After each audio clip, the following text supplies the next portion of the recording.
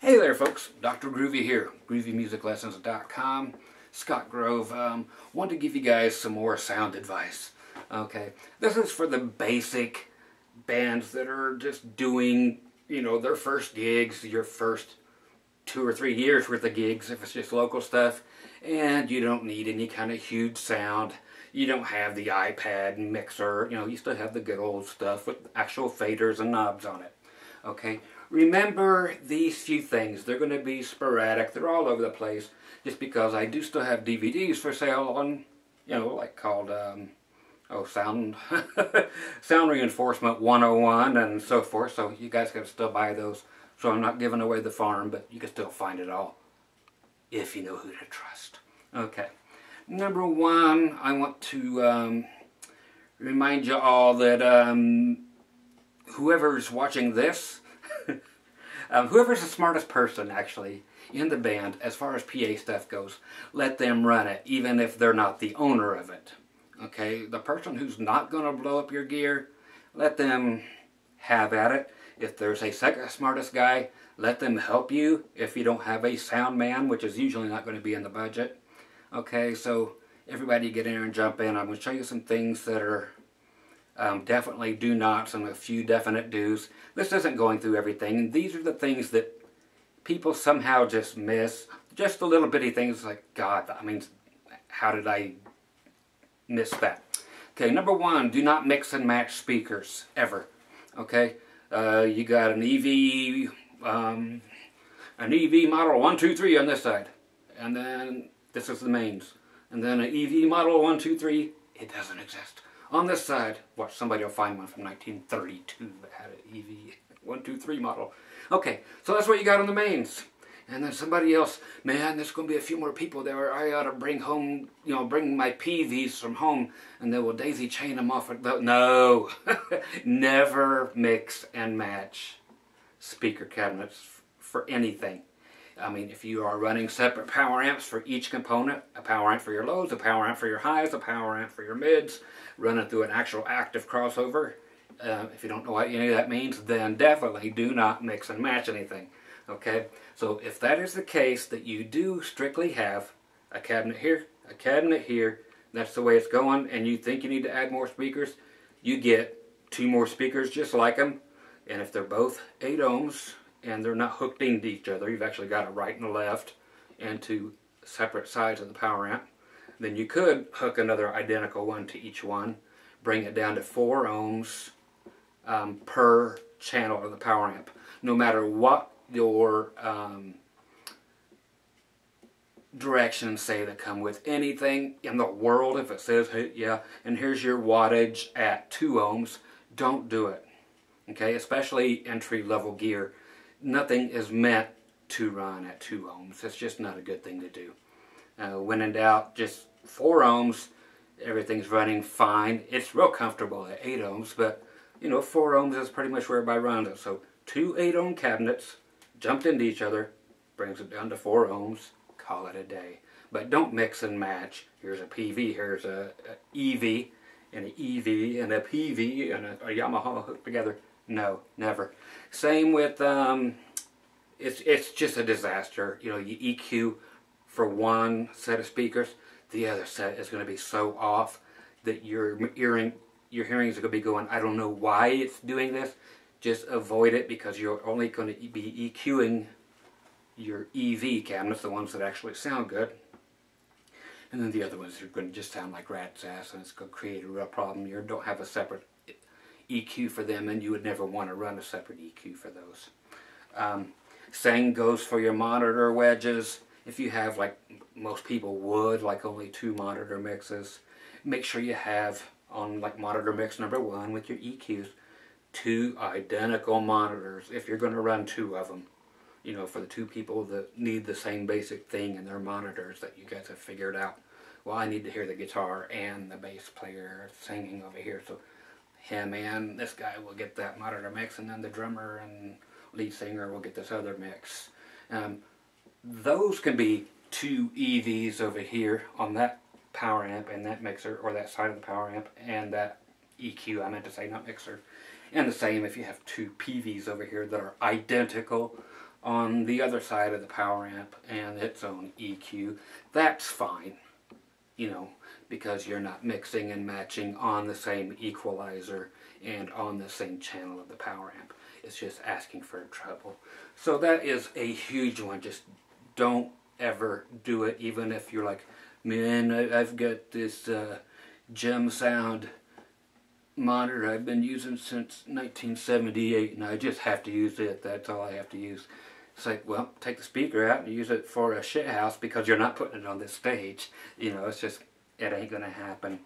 And so that is one huge thing. To repeat myself, again, if they're on sticks, speaker stands, make sure the horn is at least 7 feet in the air so it clears the entire room. Everybody can hear it instead of walking, and not you walking in front of it, but anybody dancing by on low cabinets and they walk in front of the horn. Nobody back there can hear anything. So always put your cabinets way the hell up there, especially if all you have is speakers on sticks. That's just the terminology. The other thing I want to tell you about as far as all that junk goes, if you go to play somewhere and you know you have to play soft, or say you have to turn down, because everybody will tell you to turn down because it's live music. They hired a live band, yet they don't want to really hear you.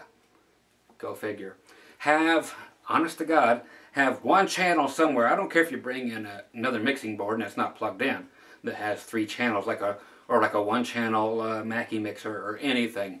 Just write master volume on it very big, and just have a fader or a big knob on the wall that is made out of tin foil over top of a cereal bowl or something pasted to it, and it says volume, and just kind of turn it. Just if they see you turning something or pushing it up or down, they will think you, oh, that's better. Okay.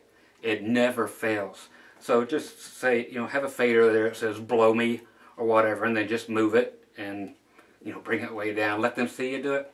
They'll go, yeah, it happens every single time. Okay, there's this thing called drums. If they say you're too loud, everything has to do with dynamics. You do not have to turn down in order to please the people. And I'm going to tell you why I'm telling you this is because your sound has already been set. And there are certain things that are going to happen. If you take the actual master, which I'll show you over here in a second, and you just take the one that says, you know, that you put it all, say you put it all on just, I don't care if you have different subgroups or what, but if you just take your master volume fader and bring it down, it doesn't work the way you think it doesn't take everything down evenly. Okay?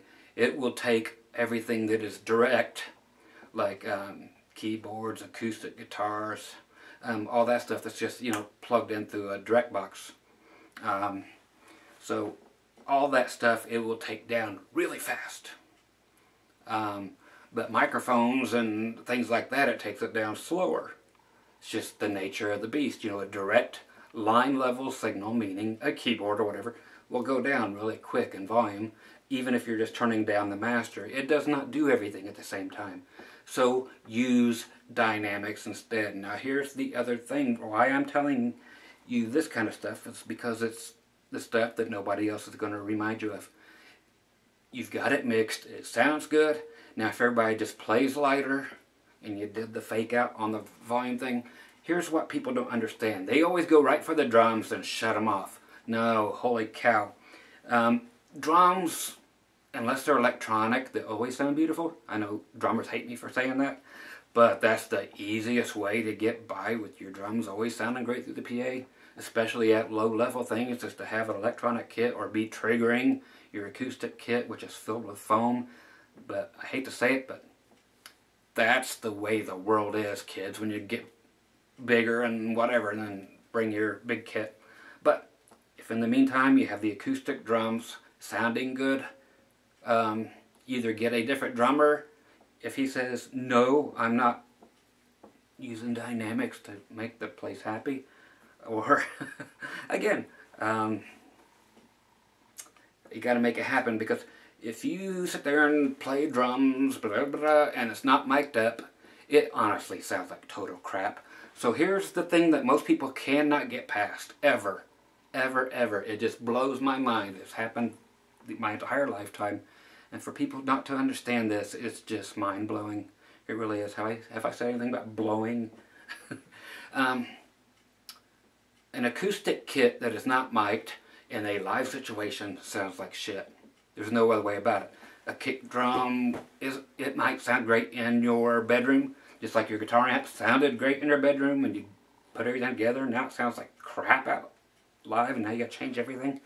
Same thing. It's the bass drum that's going to make them dance, but it doesn't have to be loud. It's the sound reinforcement that is making everything sound good. So the drums should still be coming through the PA, even if you are told to turn down. Don't turn jack shit down, just play softer. That is all. Play with dynamics. Okay, you guys know how to do that. Everybody knows how to play softer, even drummers. Again, if they can't or won't, fire his ass.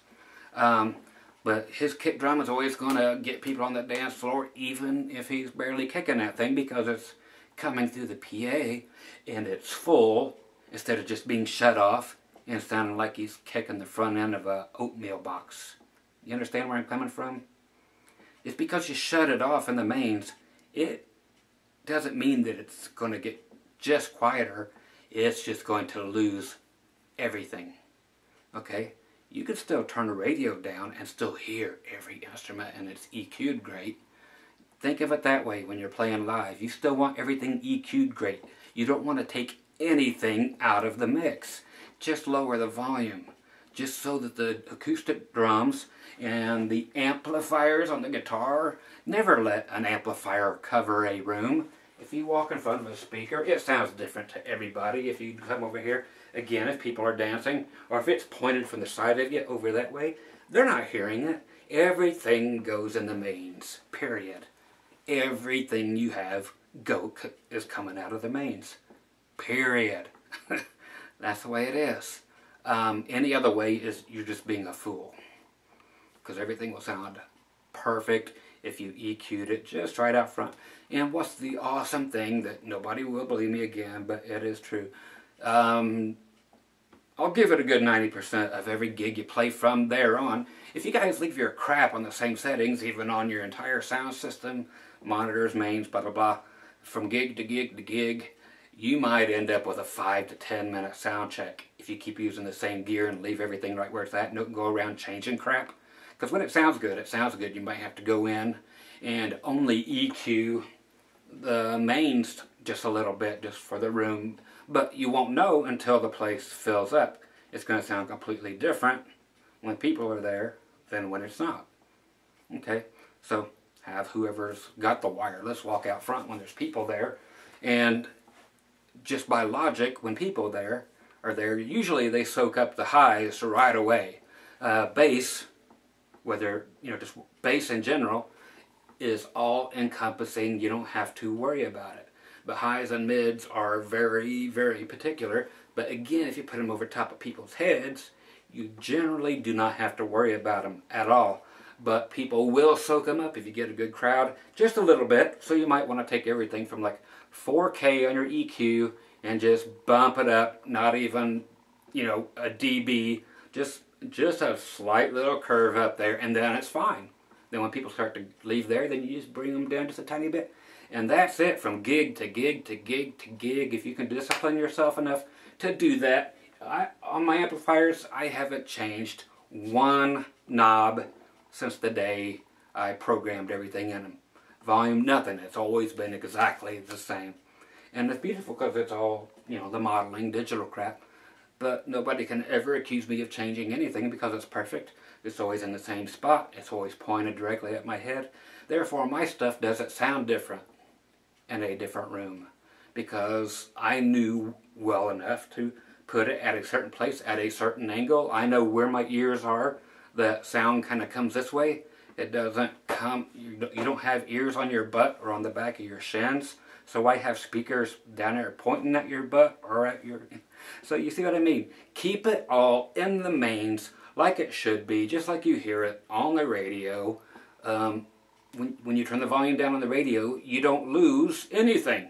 It all goes down to the same thing. So just have the band be professionals and just chill on your playing and let it sound great instead of degrading everything, messing up your next sound check, 2, screwing up all your monitors, just totally defeating the fun you could be having, even though you have to hold back a bit. Big whoop. Everything's still going to sound great out front. You just use your dynamics and have a great time. Okay? The drums are going to sound full even though they're not loud. They're not going to sound like, you know, a Walmart drum kit, and that would be like you playing that in the middle of, you know, the Super Bowl. It's just going to be crap. And that's what it would sound like. It honestly does. I don't know how some bands do it, but best advice I can give you right there. Okay, I'm taking the camera off here just to show you a couple things that hopefully will save some of you guys.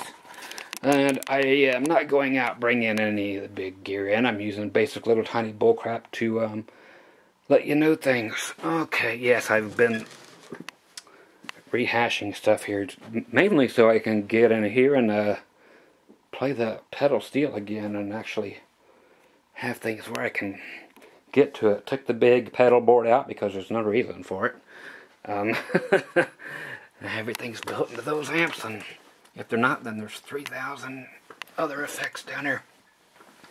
Okay, there's something, let's say you're using, this is actually an old Tascam 2488 recorder. Has a, you can burn the disc right here and pop it out, you know, the old way. I prefer to actually record on here way more than recording on my computer, but I'm an old dude. There's something called Unity Gain if you have a mixing board that has faders instead of knobs. Okay, so let's examine the fader situation. It's right here where it says 0. So you've got minus, minus, minus, and all the way at the bottom is whatever. So you've got 0 on up. When you actually start actually getting all your gain together, you can look at other people's videos and get this all down. There is the old school way and the new school way, but the new school way is going to be the old school way when the all the iPad mixing stuff is out and all this stuff is gone. You're actually supposed to start with every single fader at unity gain or 0, and then have your gain, the knobs at the top that start clipping, to start bringing those up to get, you know, your best sound. We used to do it the old way, which I just won't even tell you how anymore. But don't forget, anytime you increase your lows, your mids, your highs, all that stuff increases that gain and would make your clip light want to come on. Therefore, you have to bring that gain down. Okay, so that's why they just want everything here to start here and basically never change. Okay, the reason behind all this stuff is once you set the gain and you guys are there and you're done and you're happy with everything, okay, if you're not using a separate monitor mixer, and I'm sure you are not, you've just basically got what you have. If you change the gain or the trim, yes, trim is another word for vajayjay. If you change that, it changes your monitor at the same time. So if you're like, oh, his vocal's too loud, I'm going to bring it down, or his vocal ain't loud enough, I'm going to turn it up. That turns it up or down in the monitors at the same time, and you're going to cause all kinds of chaos. So whoever does that is the dumbest shit in your band. Anybody who touches that after it is set is a complete moron. It is against the rules. Once it's set, it stays there forever and ever and ever and ever. Amen. Right there. Okay? So you get your EQ on there. Everything's still here. Stays at unity gain. So everything's at 0. All the way across. Yes, that's the way it is. Period. That's the way, that's the law. That's the way sound is ran. Period. There's not like, well, Dad used to do, yes, because Yeah, that dad used to run the hi-fi in the old 32 Ford pickup. Again, once your gain is set, you don't touch it. It does everything, everything, everything, and affects everything. Okay? So, again, if they say, oh, the band's too loud, do not turn this down. Because then, every gig, then you're going to have that way down here. I know you guys have done this. I'm not a dumbass.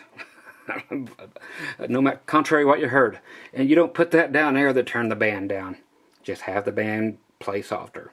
Or, if you have a real PA and you have an active crossover, you go over there and just, you know, turn down the actual outputs on the crossover. That's the only other real way to do it. If the band can't handle it on their own or bring it down, you guys shouldn't be playing. And then I see people, they turn this down and think that's getting everything at one time. No, again, all the instruments are going to disappear, but anything that's actually got a microphone will stay in the mix. Everything else will be gone. So your keyboards will be gone, your acoustic will be gone, but you'll still have some vocals. That's it. Okay, and it's not fair to anybody to not be heard. And then they start turning these up, and then all of a sudden they're at the very top. And then you got to go back and scrap everything. We got to go back this week. And okay, we got to start with that back up at 0 again. Then start bringing things up just a little bit. No. That is the old way. That's why it doesn't do that now. So everything stays at unity gain. And you do not change anything. You've got a slight boost there for solos and so forth. Is it enough? Yeah, if you're running it this way, you've got, believe it or not, just from here to up here, that better be enough for flipping solos if you have a sound guy, because that's the way it's done everywhere, all over the world. Again, unless you're 80 or 90 years old and you just don't know how to actually run this stuff. Also, on any things that have effects built into your mixer, unless they actually, I mean, say it's something you just turn a knob or just select an effect and then turn the knob up and all of a sudden you have this reverb going on and that's it. It's just a knob that has like this stupid thing. Okay, or this, whichever one's easiest, it doesn't matter. So you pick an effect from over here at this thing and then you turn the effect knob up and that's it. Don't do that. If that's all you have, you might add a little something. But what you really need to do is have an outboard effects unit. Even like this little old PV Univerb from way back. Anything, all reverbs all the way back to the beginning of mankind are fine if you want reverb. But you have to go out of one of your sends. Okay, not your monitor sends, your effect sends. And then come back into a channel. Because you will want to EQ your effects. You don't want to leave them to what's built in. That blows dog. It really does. With reverb, you just want some high-end sprinkled in on the reverb. You don't want all this low end that's going to muddy everything up. It is crucial that you run it into its own thing. So you have reverb there. You have delay here. And guess what else you have? You have a foot switch somewhere so that between songs, foot switches. You hit it and it shuts them off. Never talk when you have effects on. That's crucial as well. It's very easy to just grab those little foot switches that people use for their cheap little keyboards. Those are the big ones there, but you know they make those little square ones. But it'll just be a momentary foot switch. You turn on and off your effects. When you're talking to people, turn your effects on or off. And when you're singing, you can have some heavy-duty effects that sound great, but they're only going to sound great if you can EQ them. Take the bottom end off of them, put a little bit of mids in there for intelligibility, and then especially for reverbs, that real nice high end, again, from about 6K on up, is going to be plenty. Everything below that is going to sound really muffled, like garbage, and nothing will sound crisp and clean. I don't know if you've noticed it, but in the past about 40 or 50 years, nobody's ever put reverb on their vocals, live or on a record. It used to be the big thing in country music back then, but, you know, people still use delay, but I still like them on drums, on ballads, and, you know, some vocal stuff. So, again, get a couple of outboard effects, and give them their own channels. Okay, that's a must. Okay, when you have equalizers, again, I'm just using what is available to me right here. Say that's your main EQ and it's 31 bands. Start with it flat. If you have the frequencies, of course, below this, you can use 60 and a little bit of 50. But if you don't have any subs, okay, everything like 50 and below, 50, 30, 20, shut those completely off. Completely. It's just wasting power on your power amps, because it can't deliver those frequencies to your speakers if you got just, you know, a single cabinet there. So if you don't have subs, take everything, you know, like from, 60 will be about your lowest, and you can maybe put 50, say that's 50, bring it down like this, but then everything below that, 30 and 20, shut them off. Lots more clean power. Okay, and let's see, also, remember folks, when it comes to speakers, there are bad companies, speakers and power amps, like this stuff here, Crappinger, and PV nowadays, since Bonehead's running it. Like, I can't remember what it'll say on the back here, but I think they call this, it's funny, but you'll see stuff, then they put the peak power on it. So they'll say that is 1,000 watts. Okay? No, that's 1,000 watts peak. Divide that in half. That will give you the program wattage, which is 500 watts. That is still not the real wattage. Divide that number in half to 500 watts. That gives you 250 watts RMS. That's what you always want to go by. So find the RMS rating.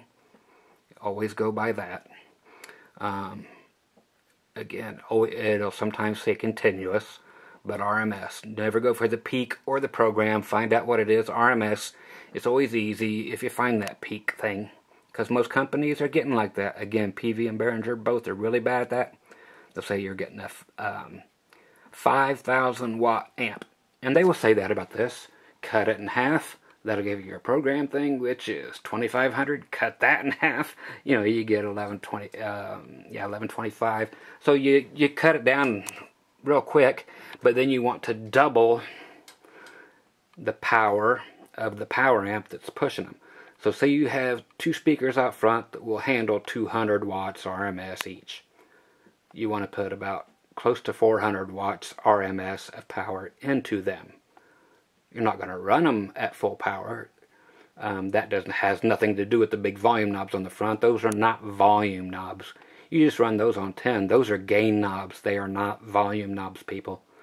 A lot of companies take those knobs off the front because you don't need to turn them down. Those are not volume knobs on the front of your power amps. So again, you double the power going to your speakers, because you're going to be using all that clean headroom. And you're not going to push it the full 200 watts RMS that each speaker can handle, because you've got a limiter on there, or a compressor, that will keep you from even getting there. If you see clipping anywhere, back its butt off. But again, it is the rule. I don't make these things up. It is the rule. Okay, and also when doing EQs, again, say it's a 31 band, okay? You got all the junk turned down. You can leave the high end up. You're never going to hear 20K anyway. It's always the thing that's always going to feed back in your monitors is going to be 2Ks where it's going to start. Then 4K is going to feed back like a bitch. Then there's going to be a 6.3 that really feeds back. And this here up here is where you get your syllabants, your and your hi-hats and all that stuff. You don't want that out of the main, so don't shut your drummer off. But don't, at almost any cost, don't boost anything. Cut. Okay? You're going to have frequencies like 125 really sucks. You can just always cut it. There's 630. It's not on here, but 630 hertz really sucks. Automatically dip it out. They're going to be the first ones to ring, and they just naturally sound horrid. You'll be able to learn as you go. But just because you need more bottom end in the PA, don't start grabbing low end faders on the PA and cranking them up. No, that's where you actually you just need more juice and the bottom end, whether that means you need to buy extra subs or whatever. But you don't start boosting crap like that, you're going to blow crap up. Again, your EQs are there to cut, frequencies that you're having trouble with, not to boost and boost and boost and boost. It's not a preamp. That's an equalizer. Okay? There was a day back in the old days that we all had what was called the PV smile, PV gear. Everybody ran all their EQ like this, so it looks like it's a big smile. Lots of bass, then scoop the mids like a heavy metal guitar player, then it comes back this. So now it sounds like a DJ from the 70s. This is WNDE, Woody 1260, your #1 music station. But that's what it sounds like, no balls. But no, don't do that. Again, it's there to cut. Again, if you don't have enough bottom end going on, buy bottom end, buy a sub. Okay? And a lot of times when your subs aren't loud enough, then it means your top end is just simply too loud compared to it. This is when you're running a separate EQ. It's a crossover. An electronic crossover. So, a lot of times people think that, I need more and more and more and more bottom end. It's like, just get rid of some of that top end, but not to the point where it's muddy, but just how much bottom end do you need? And don't get it from your equalizer. Get it from the proper amp and from the proper speakers. Okay, that's basically all I'm going to give you right now, since this will upload before it gets up to 4 gig, and then I have to split it and it'll take all night. But again, just remember all that little bitty stuff. And everybody always says, let's all use the exact same microphones. Best microphone in the world right there. The EV ND767A. It'll be any day of the week. Just the closest thing to a great condenser mic as you can get. But EV actually makes microphones that are tailored, custom tailored, just like some pickups for certain peak frequencies, but they're custom tailored for female vocals. Hey, did you know that? Yeah. Certain mics for certain jobs. So, the majority of you, nobody's going to sing like everybody else, so there's no problem with everybody having different mics, but don't get anything that's impossible to mess with, like your SM58 that you had for 76 years. The element inside does go bad. And it does get caked up with what's called smegma from your spit and all that stuff. But honestly, that's best buy you can make, and it will actually come a little cheaper than the basic old Shure crap. Okay, that's about it for me for right now. Yes, that's actually an electric kalimba from Africa. Some people call it a thumb piano, but yeah, I had to get one with a pickup in it. If you don't know what it is, hey, get one. Have fun. I'll teach you next. But once again, Dr. Groovy, as it says here and here and here. I'm getting my groovy stuff everywhere. And lots of things getting ready to happen. Lots of doctoring going on, and hey, we're getting there. I don't know where there is, but hey, take those tips and munch on them. I know a lot of them are totally against anything you've ever thought or whatever, but why would I lie to you? I have no reason to. I want you to sound great. I'm never here to destroy your gig. Again, why would I? So just take some of that to heart. I'll be back with plenty more of it. Just remember these basic things along with everything else I'm going to continually throw at you. And you guys just have a groovy time. Okay, talk to you very soon. Bye-bye.